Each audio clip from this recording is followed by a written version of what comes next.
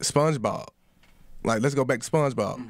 Like, when we think about evil, we don't ever really think about SpongeBob. But SpongeBob was an evil motherfucker. You feel me? Because he's just... Nothing. You gotta give us an example, bro. Like, just imagine, like, just Mrs. Puff. For real, the way he tortured Mrs. Puff.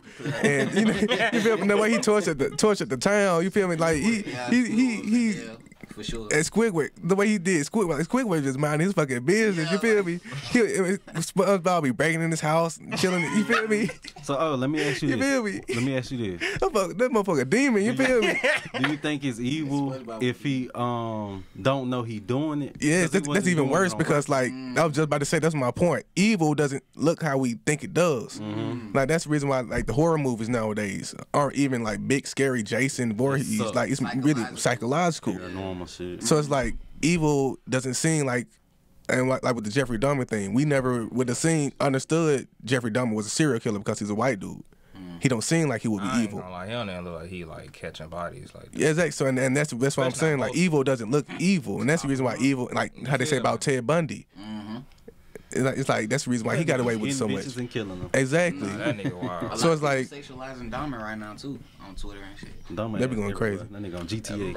For real. Them niggas. I seen a tutorial. So that Dirk meme and shit. Like, he listen to Dirk and shit. Niggas funny as fuck. Them niggas is like, bro, say what y'all want, but them Dahmer glasses hard as fuck.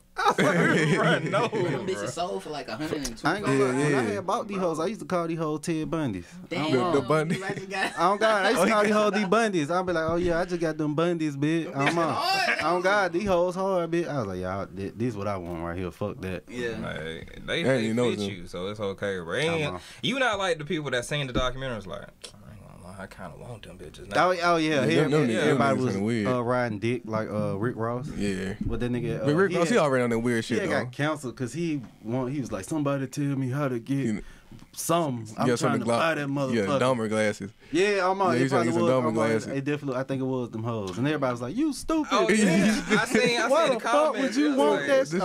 It was like, you the same nigga that put Molly in her drink and she didn't even know it. Like, come on, bro. Like, Rick, you should have took a seat on that one, bro. You should have made some calls and not got on tour. Nigga, like you, not you. You up here, my nigga. Yeah, you already anybody. They would have got it for you. Called your fucking manager. Hey, give me them Dahmer glasses. Like, what you look like, goddamn? Going on Twitter, bro. Come on, man. What you look like putting your card on there and sending it to your address, Rick Ross, and then niggas in the factory like,